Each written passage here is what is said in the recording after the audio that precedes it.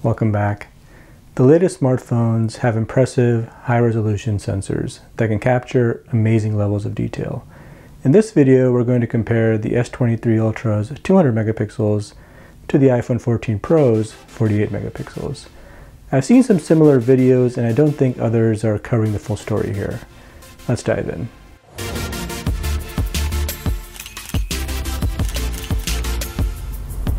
On paper, the S23 Ultra has 4 times the pixels compared to the iPhone 14 Pro.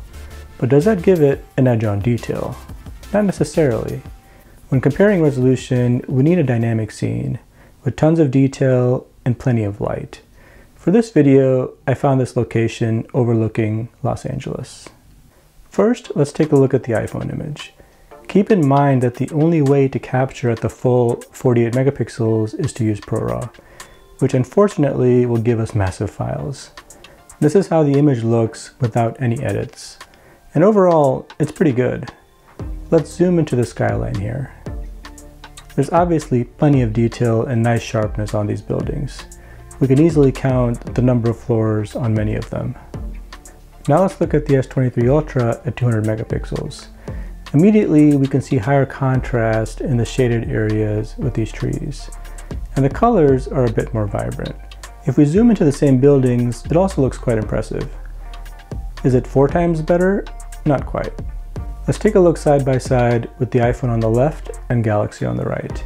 We'll zoom into these buildings with orange roof tiles. If you look closely, you can see a bit more detail on the right. The iPhone just didn't have the resolution to show the tile structure, and it doesn't quite look right. And the story continues across the image. If we go to this tree in the foreground, it's clear the iPhone is a bit more mushy, with the Samsung picking up a bit more detail in the individual leaves. So why are people finding iPhone 14 Pro images more detailed? Well, I think the answer is right in front of us. There seems to be heavy processing with ProRAW to create a sharp image. And we can see an example of this with these branches. They almost appear white and over-sharpened with the iPhone, when in reality, they obviously were closer to the Samsung's light brown color. Now a bonus for those of you that are curious. Here's the S23 Ultra's 50 megapixel image.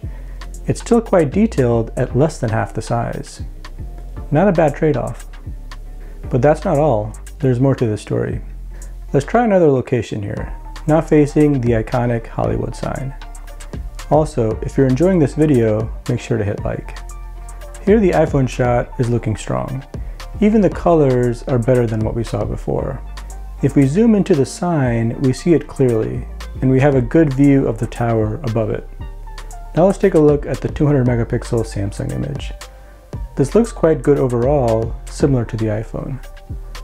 Let's zoom in. Oh no, what is going on here? We have this strange green border at the edge of the sky, and the letters themselves look a bit blurry. My fellow photographers out there know that this is a common lens issue when you're trying to capture bright objects next to darker ones. The 200 megapixel mode clearly has some limitations here. But what about 50 megapixels? Nice. Now this looks much better. Closer to the iPhone image. Allowing the 200 megapixel sensor to combine 4 pixels into one meant it was able to resolve this tricky lighting situation. So in the end, what did we learn?